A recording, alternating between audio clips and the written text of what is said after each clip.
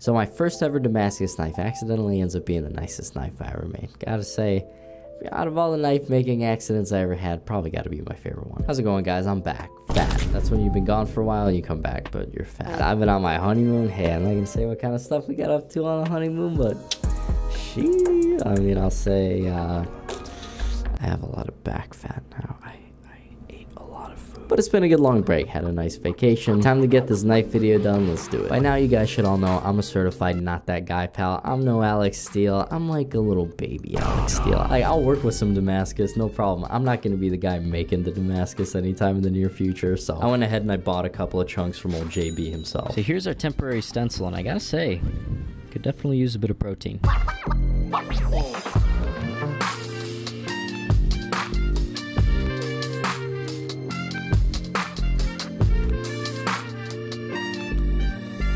So nothing you haven't seen a million times so far. You cut away the majority of the material with the angle grinder, then you go in with the belt sander and you get the flatter edges. I used to go into the little finger nook thing with this double-sided flap disc and smooth it out, but I just kind of realized that you end up doing that when you shape the handle anyways. So just think of the minutes I saved. It's been, what, 2 months since my last upload? Could have been 2 months in 5 minutes. Alrighty, well, it's looking about as good as it could so far. Now it's time to see if I can actually pull off the part I'm most nervous about. I have actually never done a bevel this deep on a piece of steel this thin. This will be a very spooky first for me.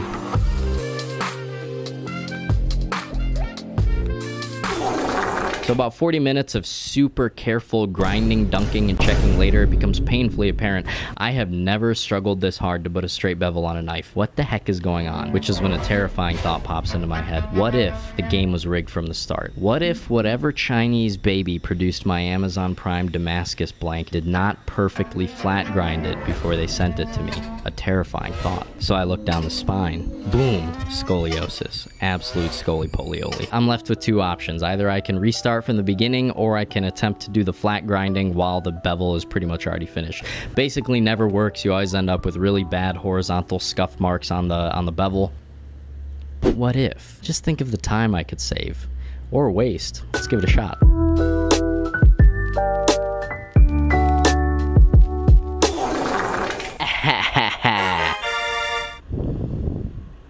Alright, on to heat treat. I'm actually just gonna have to kind of throw stuff at the wall and see what sticks. I don't really know what kind of alloys the Chinese baby was working with, so I'm just gonna hit it with my regular old procedure and hope it works.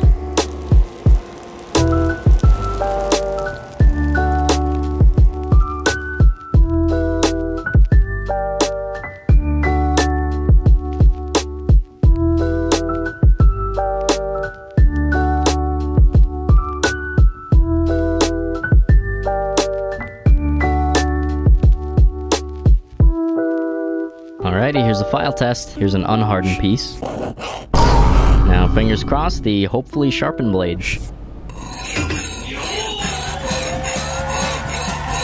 Seems like we're looking pretty good so far.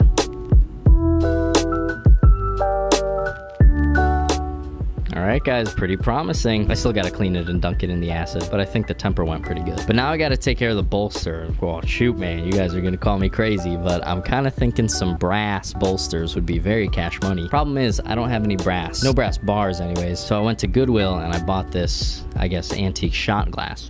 I also bought a stainless steel pot. I don't know. Hey, I looked it up. Stainless steel's got a melting point about 1,000 degrees higher than brass. I say ask for forgiveness, not permission. So let's get this thing cut down. We're gonna melt down some brass, baby.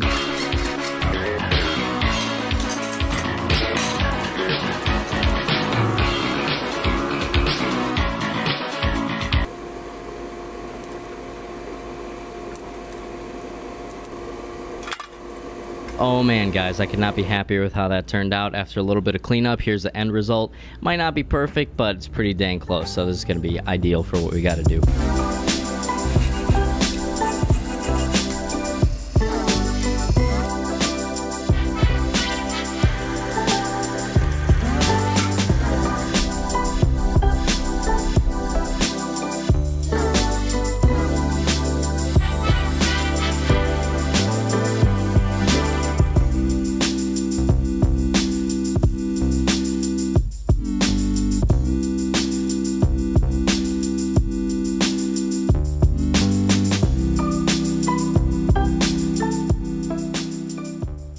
Alright, well, it's got a nice deep etch there, but not very smooth, not very even, especially the oxide. It's very, very spotty. Ah, man, what are we gonna do? Probably controversial pro gamer move of the century. We're gonna use a wire wheel to knock all the oxide off the blade, which leaves you with probably the sickest thing I ever seen in my whole life. Silver Damascus. This truly is the shiny Pokemon of Damascus. Alright, one of the coolest parts about working with brass is you can actually solder it. This makes certain things a whole lot easier. Get it nice and hot.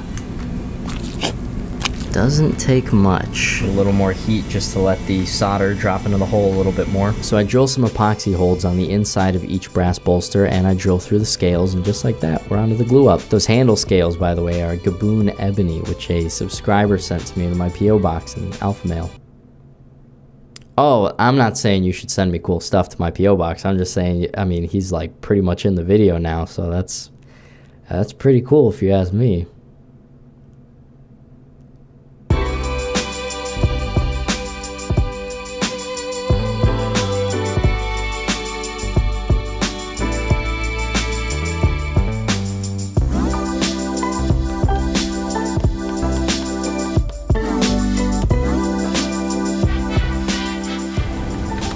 Folks, what you're looking at here might be the cleanest glue up in ZNA history. I am snooping hard, and I don't see a single gap without epoxy. Bolsters are just perfectly lined up. Even around the pins are perfectly filled. Got a good feeling about this one, guys.